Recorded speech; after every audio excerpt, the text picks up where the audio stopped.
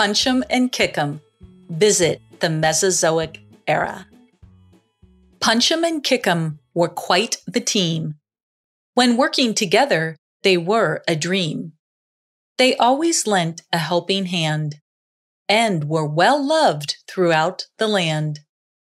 But if angered, you don't want to know the punches and kicks they would throw. Once upon a time, there were two twin Goop boys named Punchem and Kickem. They were full of life and vigor, always running about and kicking up fun and sometimes mischief. The two of them had so much energy, it was impossible for them to sit still unless they were so exhausted they couldn't keep their eyes open, which was rare. Together, they could do almost anything, especially if it involved helping others. They were very generous with their time and loved to make the other Goops happy. They built fences, dug ditches, mowed lawns, built forts, climbed trees, and had one adventure after another. Punchem and Kickem had to keep busy. They needed to use up all their energy every day, or else they got frustrated and maybe a little angry. It was as if they woke up with a giant fireball of energy in their stomachs every day. And if they weren't moving around all day long, some of the fireball was left, and it made them feel fiery and frustrated. When Punchem and Kickem felt fiery and frustrated, they threw punches and kicks. Sometimes their punches and kicks went right through the walls, knocked over lamps, and every once in a while, they would punch or kick another Goop. This never went over well. The other Goops made sure to steer clear of Punchem and Kickem when they were fiery and frustrated. No one wanted a fist in the eye or a foot in the belly. One blazing summer day, when the sun was on fire, Punchem and Kickem decided to find some cool relief in the raging river. The raging river ran through Goop World, and it moved fast. It looked like it went on forever. It had many little swimming holes hidden along its shore, and Punchem and Kickem knew them all. On hot days, they loved to go to Oak Hole. Oak Hole was a hidden swimming hole that had a large oak tree hanging over it, creating an umbrella from the sun. "Raging River, here we come!" exclaimed Punchem as he shot a fist in the air. "Wahoo!" replied Kickem, kicking up his foot. "Raging River, I want to come too. It's so hot," they heard a whiny little voice say. Both Punchem and Kickem turned and looked around and saw Juanita standing behind them. They almost always had fun with Juanita, except when she whined. Punchem and Kickem glanced at each other and nodded. And then Punchem said, "Okay, Juanita, you can come, but only if you promise not to whine about anything, even if it is hot." Juanita thought about this for a second and said, "Okay, but what if—" Punchem cut her off. "There are no what ifs, Juanita. Just no whining, period, okay?" Juanita very much wanted to go to the raging river, so she said, Okay, I got it, I promise." "Excellent," said Punchem and Kickem in unison. The three of them set off in the baking sun until they came to the edge of the raging river. They walked along the river, ducking under any tree they could find to avoid the sun, until they finally came to Oak Hole, where it was shady and cool. They all plopped down on the ground immediately and felt the cool earth beneath them. This feels so good, exclaimed Juanita in an effort not to whine. It does, said Kickem as he sat up and looked around. Let's go swimming. Yes, let's, said Juanita as she ran toward the water. Last one in is a rotten egg. The three of them raced towards the swimming hole and plunged right in. As they splashed about in the water, Juanita looked up at the oak tree above them and said, Look, there's a rope swing. There was a rope swing they had never seen before, hanging right near the edge of the water, and it looked like marvelous fun. I'm going to go out on it first, called out Kickem. No, I want to go first, said Punchem. Juanita just laughed. She didn't care about being first, as long as she got her turn. Kickem and Punchem both raced for shore and ran towards the rope swing. They both grabbed it with one hand. I got it first, said Punchem. No, I got it first. No, I did. They both held tight. Punchem started to punch the air with his other hand, and Kickem started to kick the air. They were both flailing about while holding tightly to the rope swing. They began to rock back and forth, until suddenly the swing took off and swung them out right over the raging river, where the rope swing shook them loose. Juanita watched in awe as Punchem and Kickem plunged into the raging river and disappeared.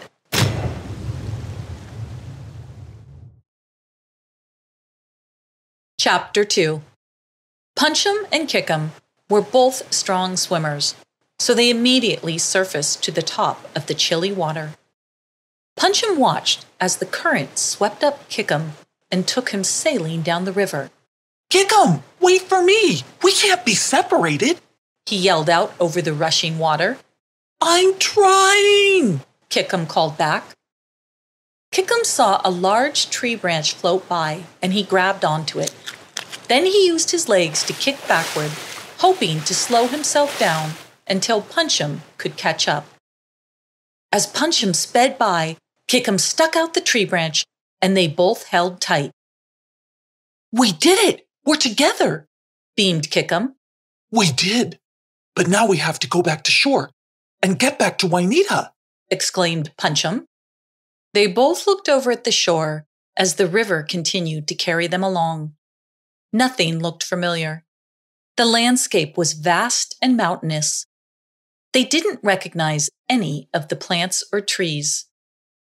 There was a strange feeling in the air, a feeling of another time. This doesn't look right, whispered Punchem, who was starting to feel a little bit uneasy. Kickem looked up at the landscape again. He knew they weren't in Goop World. He studied a group of trees as they floated by. There was something strange about them. He remembered seeing something similar in one of his history books. There's something about this landscape. I don't know what it is, but it reminds me of the Mesozoic era, he whispered to Kickem. The what? Answered Kickem, who never paid attention to history books. The Mesozoic era, the time when dinosaurs lived, replied Punchem. Kickem could feel his heart beat a little faster. Punchem was usually right about these things, but this didn't make any sense. But we can't be in dinosaur times. That's impossible, said Kickem. I don't know, but something is strange, said Punchem quietly. The two of them held onto the log a little tighter. Punchem scanned the horizon again, looking for clues, for some sign of life, and then he saw it. Far above a very tall tree in the distance, he saw an enormous rope-like tail that popped up for a moment and then disappeared. Then it swung up again. Punchem clutched Kickem's hand, pointed, and said, Look. They both turned in the direction of the tallest tree and watched as what looked to be a dinosaur tail swung high above it and waved around. Kickem shook his head, hoping to wake up from a dream, but he didn't. I think that must be the tail of a diplodocus, said Punchem. They have the longest tails, and they can be over 40 feet. Punchem and Kickem listened as they heard a deep, growling roar come from the shore. We have to get out of here. We don't belong here, said Kickem. Let's go to shore and find our way out now. Punchem had to agree that they should get out. They had no place in the Mesozoic era as two small Goops, but they had no idea how to escape. Okay, let's go to shore and make a plan, Punchem said as he began furiously paddling towards the shore. Kickem kicked as hard as he could. It took everything they had to get them out of the raging river and up onto the shore. They pulled themselves onto the opposite side of the river from the diplodocus and plopped themselves down to catch their breath. They looked across the river and saw the diplodocus stick his head up above the tree and look around. He was quite a bit in the distance. I don't think he can see us, whispered Punchem. Punchem and Kickem looked at each other, and they both used their brave eyes. They used brave eyes when they felt scared. It made them feel braver. There was a thunderous cracking sound in the tree above them. Punchem and Kickem looked up to see the face of an enormous Torvosaurus staring down at them.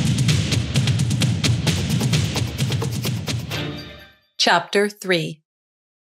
The Torvosaurus opened his mouth and roared. His mouth was a huge, black, never-ending cave lined by razor-sharp teeth. The Torvosaurus was monstrous and fierce, and far more terrifying than anything that Punchem and Kickem had ever seen in any book. He looked like an 8,000-pound lizard that was over 30 feet tall. He had immense hind legs that could power him along at 20 miles per hour. One of his teeth was bigger than both Punchem and Kickem put together. All of these facts flew through Punchem's head as he was eye to eye with the Torvosaurus. Punchem had been fascinated by dinosaurs for years, and he knew almost everything about them, but he certainly didn't know how to escape one. He never thought he would actually meet one. Before he even knew what he was doing, Punchem turned his head towards the Torvosaurus, looked him straight in the eye, and said, Mr. Torvosaurus dinosaur? My name is Punchem, and I am a Goop. This is Kickem, my Goop twin. I know you are probably thinking of swallowing us whole, and I just wanted to let you know that I have a much better idea for you. You see, if you swallow us, we will land in your stomach, and we will punch and kick relentlessly. That is what we do. We punch and kick, hence our names. You won't like it. You will feel like you've swallowed a beehive. I can promise you, it won't be worth it. What I'm going to do instead is recommend that you go after that diplodocus over there grazing on the other side of the river, said Punchem as he pointed in the direction of the diplodocus, whose tail could be seen swinging above a tree. He will be a much more satisfying meal, and you won't feel like a beehive in your stomach. Kickem was in awe as he listened to his brother. He didn't move a muscle. He just moved his eyes back and forth between Punchem and the Torvosaurus, watching them intently. He had no idea that Punchem was so clever. The Torvosaurus stared down at Punchem and Kickem and a silent tension hung in the air. No one had ever communicated with the Tovosaurus like this, and he was stunned into silence. He considered what Punchem had said. He hated bees, and he couldn't even imagine swallowing them. No one moved until the silence was broken by the Diplodocus on the other side of the river, who swung his tail and took down a tree with one swoop. The Tovosaurus turned his head, gazed across the river at the Diplodocus, and then looked back at Punchem and Kickem, who hadn't moved a centimeter. They were barely breathing. Then he turned on his powerful hind legs and sped across the river as if it were a rain puddle, straight in the direction of the Diplodocus. Punchem and Kickem looked at each other, and then Kickem reached out and gave his brother an enormous hug. Punchem! I had no idea. You were so brilliant. You saved our lives, he whispered. Punchem beamed with pride. He could barely even believe what had just happened. Then he turned to Kickem and said, "We gotta get out of here before something like that happens again. We may not be so lucky next time." Kickem quickly nodded his head in agreement. "The river. I think we need to get in the river and have it take us far, far away," said Kickem. So Punchem and Kickem set about building a tiny raft to take them down the raging river. It didn't take long before they hopped aboard and were floating away. As they moved down the river, they could hear the sounds of the Diplodocus and Torvosaurus battle fade into the distance. They slept through the night as they floated along. Punchem woke up first and looked at the surroundings. Everything looked different. He knew they were no longer in the Jurassic era of dinosaurs when the Torvosaurus lived, but he wasn't quite sure where they were. Punchem tried to remember the photos from his dinosaur books. "I know this looks familiar, but where is it?" he asked himself. Then he remembered. "It's the late Cretaceous period," he said out loud. "Kickem, wake up! Wake up! We aren't in Jurassic times anymore," said Punchem. "That is excellent news," exclaimed Kickem. "No, not really," sighed Punchem. "We're in the late Cretaceous period, when the Giganotosaurus lived." Kickem's eyes almost popped out of his head, and his heartbeat skyrocketed just thinking about a Giganotosaurus. His thoughts were interrupted by a crashing tree that fell across the river. Kickem and Punchem looked up at the tree, and at the very end of it, they saw the tip of a Giganotosaurus claw.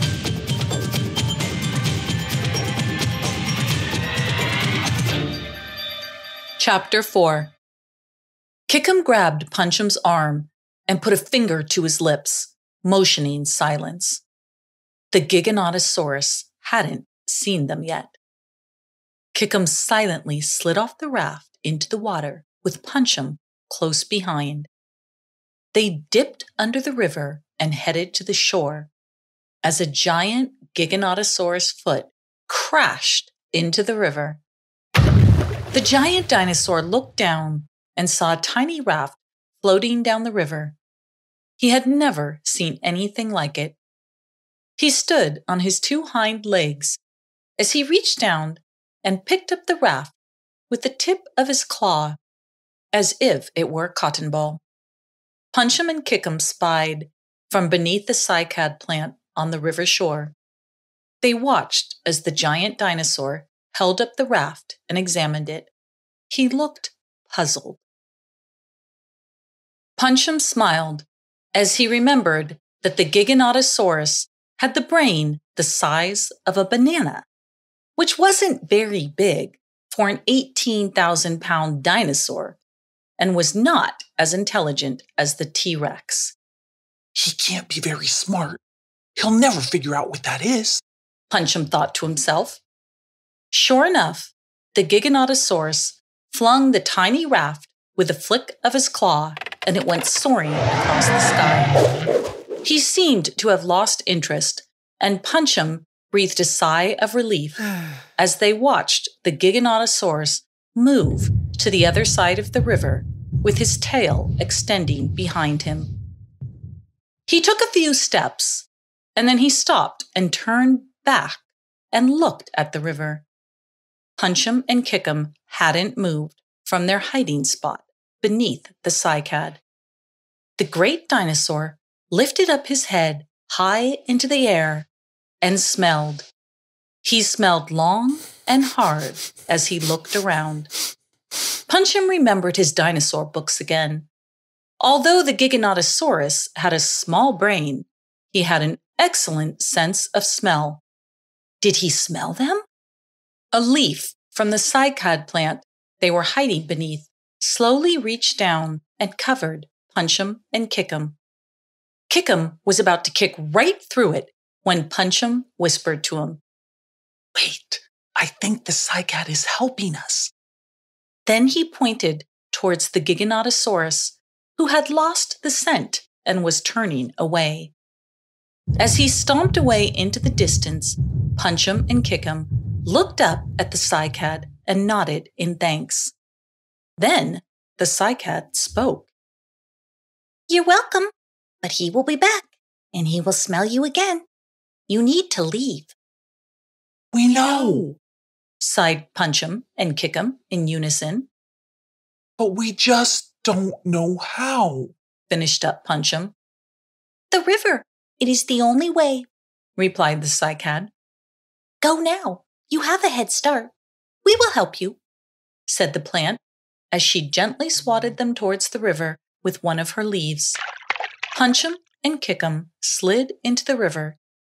They decided not to build another raft. They didn't have time to waste. They decided to use a nearby log instead and start down the river. As they floated along, Punchem and Kickem kept a close eye on the shore.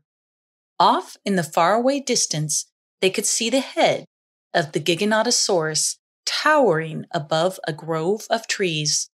He kept lowering it up and down as if he was feeding. Punchem, I'm cold and tired.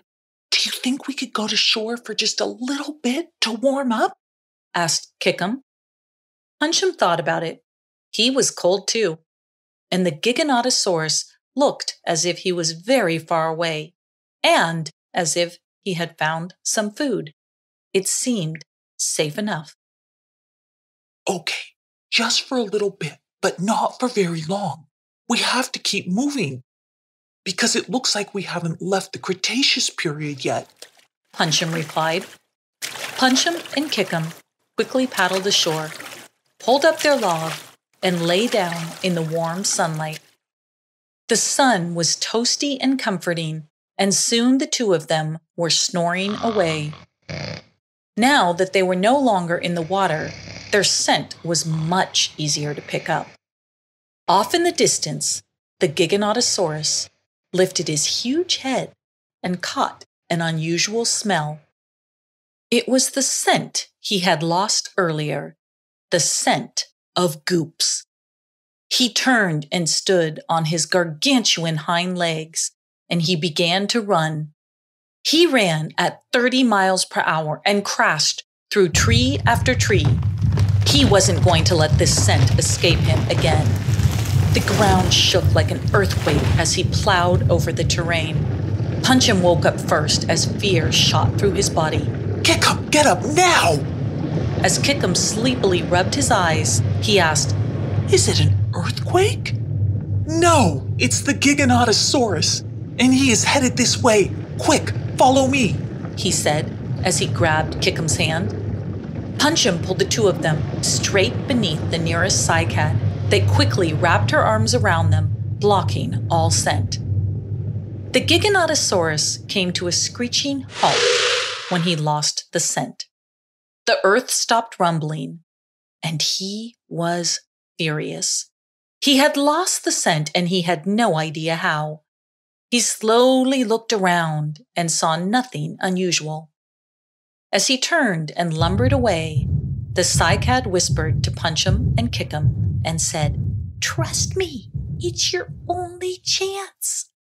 Then she spun around and around as fast as she could on her stout trunk until she was moving so quickly she couldn't be stopped.